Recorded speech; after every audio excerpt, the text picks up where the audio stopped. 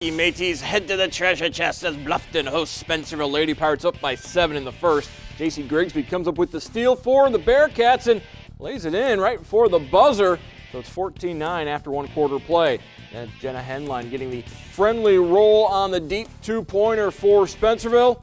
But Bluffton responds from deep as they are wont to do. Avery Rumor eyes it, flies it. She had 13 points, including 3 threes. And then Rumor finding Taylor Monday down low. 2 of her 11 points as Bluffton wins by 10, 51-41. Andy Schmutz with a dozen for the Lady Pirates.